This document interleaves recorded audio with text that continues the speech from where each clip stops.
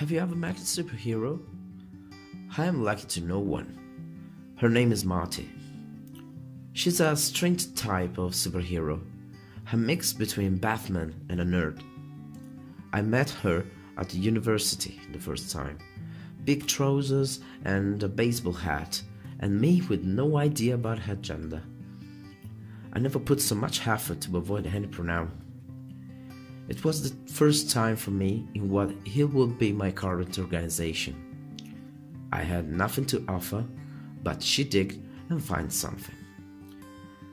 After a few months, I started to understand which kind of superpower she had. Never talk out loud, just an ultrasound that maybe just dogs can hear. The ability to let grow her hair in the wild way possible. Not answering to the phone, be a Tiziano Ferro fan.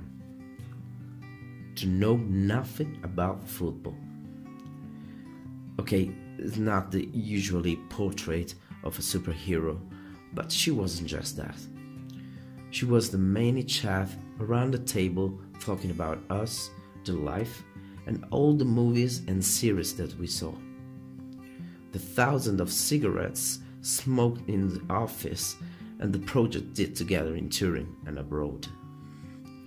She was the first one who believed in my skills as a trainer.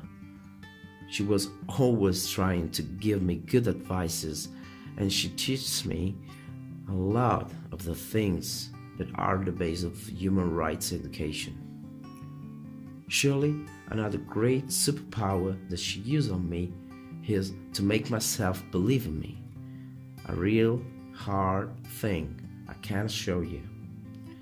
The last time that I talked to her, I didn't understand how bad was her condition.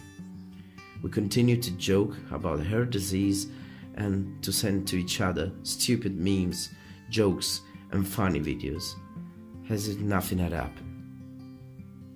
In the comics, Batman died more than 10 times. That's why I'm still waiting for the next stupid jokes.